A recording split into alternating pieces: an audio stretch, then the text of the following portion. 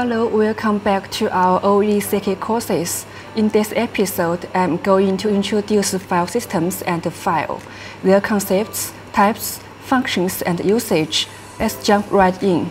General-purpose computer must store multi-format data on the hard drive or equivalent device such as a USB memory stick.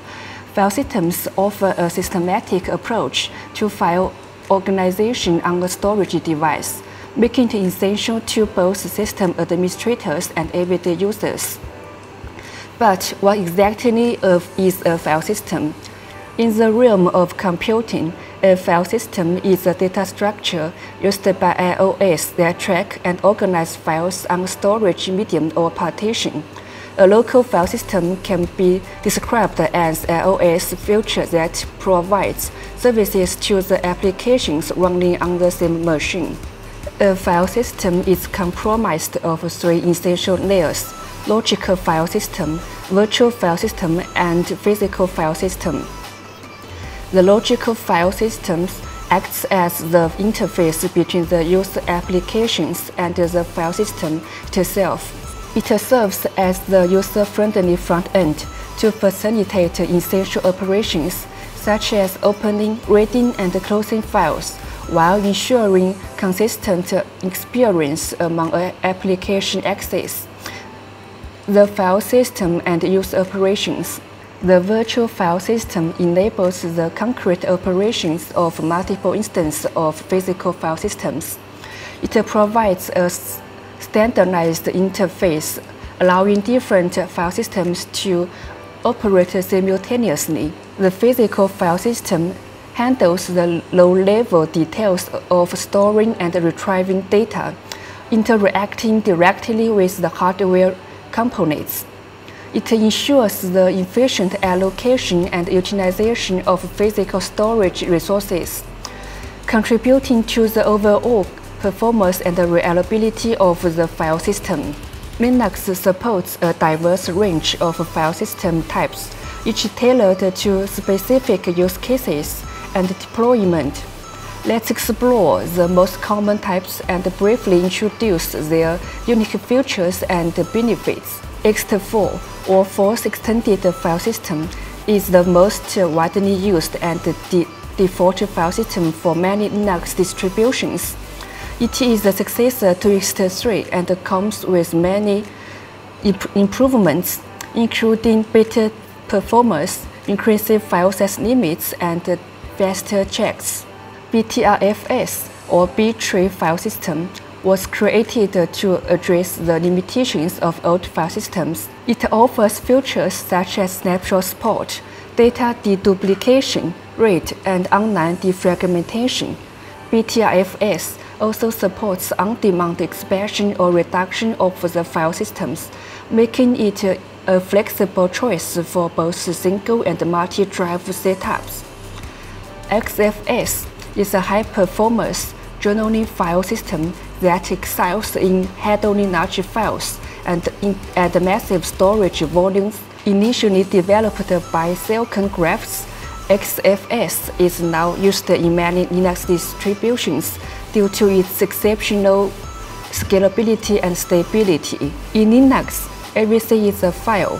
That means data and hardware resources, including hardware devices, processes, sockets, and links, are presented as a file. To manage such diverse file types, Linux structures directories in a tree-like hierarchy. Referencing those directories when accessing them is accomplished by using the sequential deep directory names connected by forward slash. For guidance on established Linux directory structure, we should talk about the Linux File System Hierarchy Standard, or FHS. In this discussion, I'll briefly explore some of the prominent and specified top-level Linux directories, along with their designated functions. The root file system is the top-level directory of the file system. It must include all of the required executables and libraries required to boot the remaining file systems. The bin directory contains user executable files. Boot contains the static bootloader and the kernel executables and the configuration files required to boot a Linux computer. The lib directory contains shared library files that are required to boot the system, and dev contains the device files for every hardware device attached to the system. In any Linux system, each file or directory in the file system is associated to a data structure called the index node or inode, which stores the attribute and disk blocks locations of the object data, such as file size, owner, permission, and timestamps. Every inode entry within the file system possesses a distinct integer identifier known as the inode ID. With the inode structure, pointers to the data blocks responsible for storing the file contents are present. Let's see how the inode helps us retrieve a file. When we enter the cat command, Linux searches for the inode ID of the var directory in the node root directory and integrates data of var based on the ID. Then the system searches for again the inode ID of text test and collects data blocks based on the inode pointers to finally obtain the file data. In summary, to read a file, the system must locate the inode ID and assemble data blocks into memory according to the inode pointers. To create a file, the system must allocate an unused inode to the file and record the file directory using their inode ID. Following this, the system identifies unoccupied data blocks and directs the inode pointers towards the blocks. Now let's dive into the system management and utilization. Linux offers an array of commands to streamline those processes. Below, I'll highlight a selection of these commands for your convenience. The df command is used to query the drive usage of a file system. With the h option, it presents the file system size in a human-readable format, while the I option reveals the inode details. The du command queries the drive usage of a file or directory. When combined with the A option, it reports the drive space occupied by each file across directories or subdirectories. The S option summarizes the total drive usage, and the H option outputs the file size data. To display all files that have been opened upon boot, we can use the isof command, a command that needs to be executed by the root user. Since everything is considered a file in Linux, we should understand what a file is.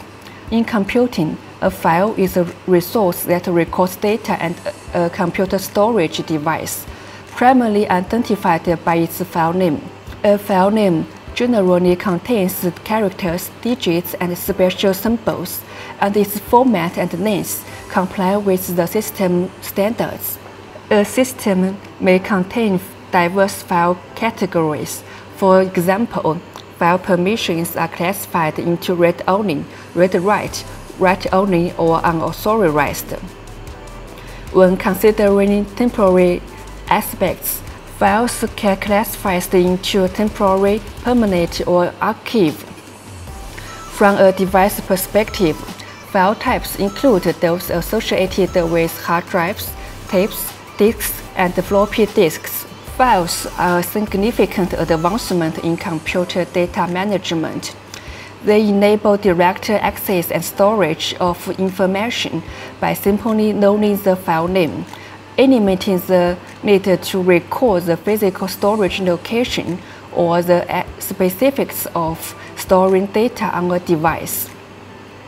Files can be stored securely in a file system that offer multiple security measures to safeguard file integrity and prevent unauthorized alternation or theft.